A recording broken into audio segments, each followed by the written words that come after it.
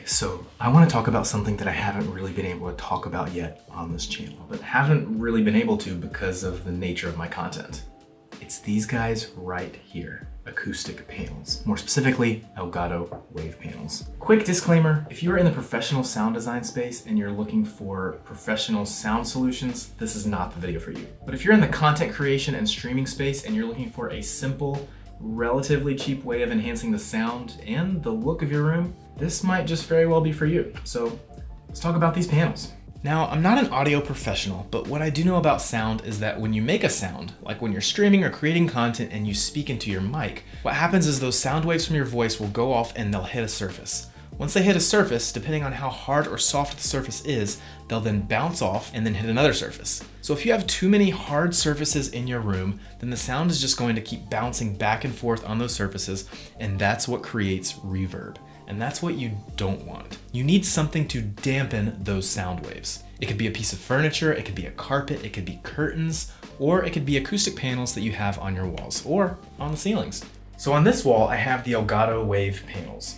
Here, I have some cheap Amazon panels, and on this wall, I have more of the Wave Panels.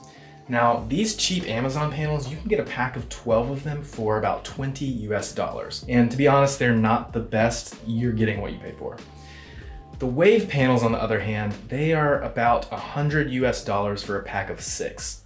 Now, that is a lot more expensive than these guys over here, but it's worth it. Let me show you why. The first thing that I love about the Wave Panels is just the way that you install them. Most panels will come just as the panel, and you have to figure out how to connect it to your wall yourself. But the Wave Panels actually come with their own framing system. And you build that framing system like you would build a Lego set, which is super fun. Once you've built the frame, you then connect it to the wall with either screws or command strips. And then once you have your first frame leveled and set where you want it, all the other frames will connect to that one with these little clips. And the cool thing is that once your frames are up, then you can rearrange the panels however you want them.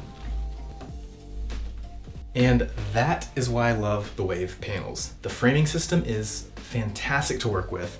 The panels are thick, they're sturdy, they're premium.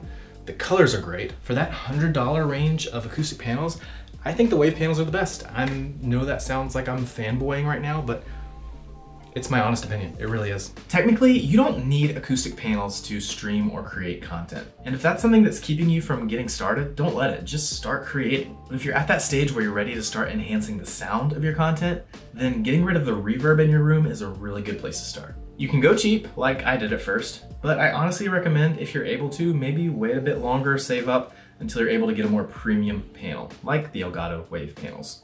Or do like I did, use both, mix and match. Spice it up a bit. Anyway, hope that helps.